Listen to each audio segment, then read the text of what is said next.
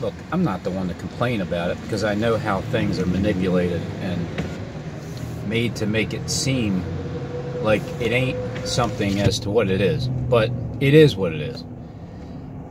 There's a video of just some regular random dude that had 16 subscribers, and in the title is just, you know, Kobe Bryant assassination. I thought about just, let me put that in the title just to test it, because you know, like Steve wants to test how he's showing you what he's in control of with the thumbs up, thumbs down, taking the view count out, and just not getting enough. Richie from Boston has talked about it all the time. It's a video from just yesterday. Like, he's already got over, it's like 600 views, something around there, just off the bat. 16 subscribers. Right. Either way, if it's just, you know, nothing is manipulated, nobody doesn't do anything from the inside. Steve doesn't do those kind of things. He's a very honest man. Even if that's the case, then that's the case. Whatever. The helicopter was, well, let's just say this. Kobe Bryant's helicopter well, it drove him to the island where he already went, and it's over there and it's fine. It's in one piece, and it works perfect. What they told you is they heard a helicopter in the sky, but they couldn't see a helicopter. It was a bunch of fog and smoke. It was so smoky and foggy, you know, because they had that thing at the ground there pushing up all the smoke and fog after the fact. But it was so foggy and smoky that people heard a sound. They just didn't see anything. It's like smoke and mirrors and Bose surround sound system. It's kind of like that, where when it's smoky in the sky and you hear this sound of a helicopter, and then all that they heard a bang. I mean, you heard a helicopter, but you didn't see a helicopter. It's because it was extremely foggy and smoky. But there's eyewitnesses there that said they seen it. They seen the helicopter because they're the ones paid to say they seen a helicopter. It's like pyrotechnicians. They set up the damn snake on the trail. I mean, you can't even make this stuff up. You can't even possibly write this script up. The more you listen to the actors, Hollywood people giving their 2 cents, it's like, I don't know. I mean, what was it like when you first heard that Kobe Bryant died? I was like, I don't even believe it. Like, I mean, how can you? I mean, well, so, you know, because it's so shocking and devastating and sudden and random, and we had no clue that we were going to say that he died and just watch how people are just, you're sucking the life out of him. Not on this channel. I'm not allowing it to happen over here. You're not sucking the life out of my subs. Screw you.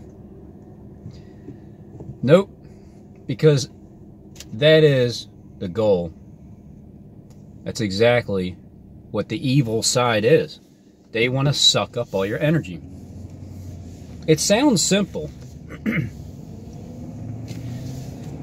Like there's supposed to be more devastation, like real devastation out there, but it's not. The most devastating thing that can happen to a human soul is for their life to get sucked out of them by someone that loves to suck life. As they see you whimpering around because they're surveilling you and stalking you, they love that you're, because they control you and your life. And there's disgusting, sickening people out there that thoroughly enjoy doing that. They thoroughly enjoy doing that just as much as you thoroughly can't stand people doing that.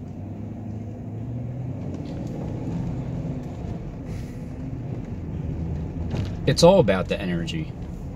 Can they steal your energy from you? I mean, they've tried to take my energy, and a lot of times they have taken my energy. And then I started to get hip to the game where, I see. So all you guys are just in on it, and you're pretending to be against each other. You're pretending to be my friend, but you're really clinging to me with flatteries. And then when I say make a stand for SJD, which was my way of testing everybody at that time, which I didn't quite know that that's what I was going to do, but in the end, that's exactly what happened. I tested everybody, and then all the people, man, all the people that were friendly to me started to turn against me. Some for my own good, others for just because it's time to start messing with Robin. Because who's this SJD character? He's bringing up Harold Camping to me, May 21st. He's bringing up that, you know, that date.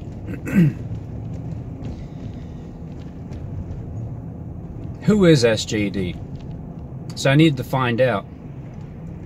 Nobody would have known that it went this way, where I found out, because I was for him at first, and then I made the stand, and then I was the only one for him publicly anyway, and then everybody else who was lying was hiding behind the scenes. You guys were always for him anyway, because you know who he is. Then I went with, it's time to stand on SJD and his lying ass numbers. And the same people that were friends to me at first and then turned against me at first and then became friends again. It was like the whole, it's like, how do you go, you're not authentic if you're going from one to the other and then to the other. It's either one or the other, ain't it? So those people that do that are the ones in between. You're just kind of on the fence, like, you know, and I get it.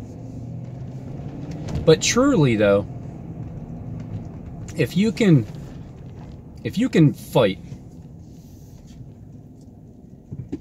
or if you're for somebody, and then if you're friends and then you have a fallout, a lot of times people don't get back and reconcile things. They just hold on to the anger, or it's time to just move on past that. But at the same time, as I did that with Steve and James over there, now, well, he's a good friend. He knows that, and I know that, but not in this timing of this reality prank TV show to keep secrets. Let's keep secrets from Robin show. That's what this show is. It's like keep secrets from Robin. Let him, just tell me. What's the point of holding all the lies anymore? It's all coming out in the open anyway. But all the secrets, they'll come to the surface. Everything will come to the light. So going back to going from one to the other and then back again, knowing that this is someone from the inside who is my enemy, and then just knowing that's a fact, and then understanding the purpose of why they are doing the things that they're doing, then it starts to make more sense. Then it's easier to not be disgusted. That's the whole point. I was just trying not to be sickened, because the lies make me sick. I'll never appreciate lies. I just don't. Which brings me back to the Kobe crash, the helicopter. It was in the sky. The sound, nobody's seen it. They heard it, but they didn't see it, and there was thick smoke. The one guy said, just imagine jumping into a big tub of milk underneath, and then lifting your head up and trying to see. That's what Kobe Bryant was under. It's a craft. It's smoke and it's mirrors, and it's a lot of sounds. So get used to it, because the next one's going to be more devastating than the first.